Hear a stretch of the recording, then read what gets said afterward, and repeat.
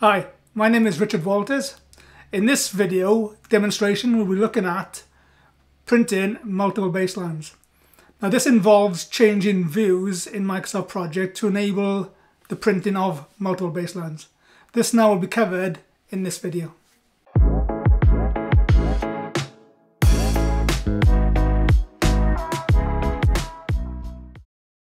In this demonstration, we're going to look at printing multiple baselines in Microsoft Project. Now, in the example we're looking at on screen has two baselines. There's been a baseline set for the ID1, which is design job specification. There's been a delay for this task.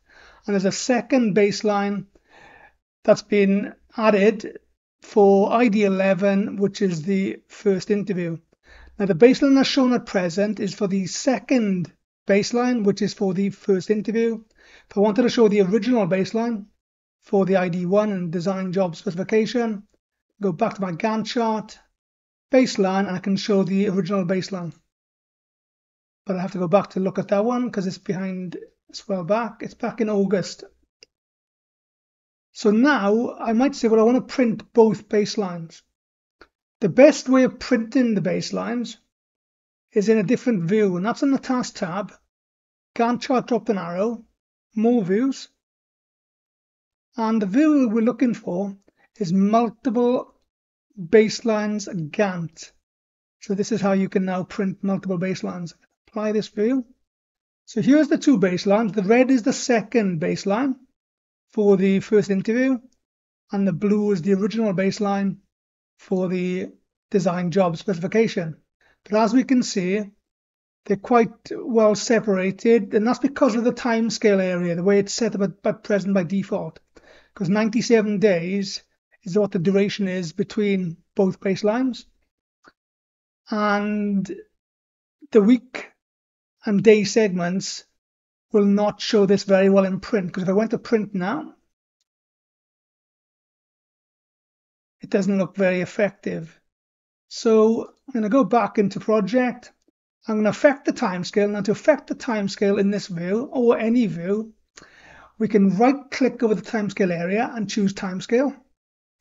Another way of getting this grey box for timescale is to double left-click over the day area or the week area, which is the default for timescale, and the same timescale box appears.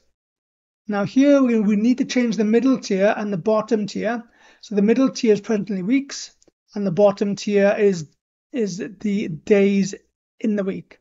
So the middle tier we're going to change to something that's suitable to go with 97 days for printing purposes. So we'll go for months, but we'll go for every second month.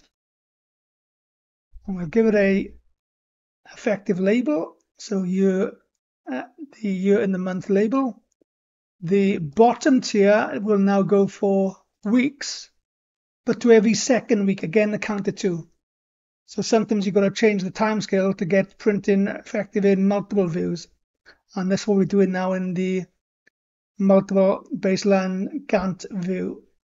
I'm going to click OK now. And that looks better now for printing purposes. We can see the blue one is the original baseline. The red is the second baseline. Let's see what this looks like in print. So we're going to go for File, Print. And it doesn't look very effective. Now the reason for this is because the original baseline, we've got to go back to the date the project was originally set on before it was delayed to show the original baseline. So the date this project was originally set was the 7th of August. So we're going to go back to the 7th of August. And then we'll see the effect of the original baseline. And now we can see it. So now we can see the original baseline, the second baseline, and now this would be effective now for printing purposes. And this now completes the video on printing multiple baselines.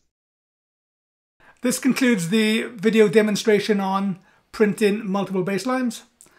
Hope you found the video to be of use and enjoyable to watch. See you next time.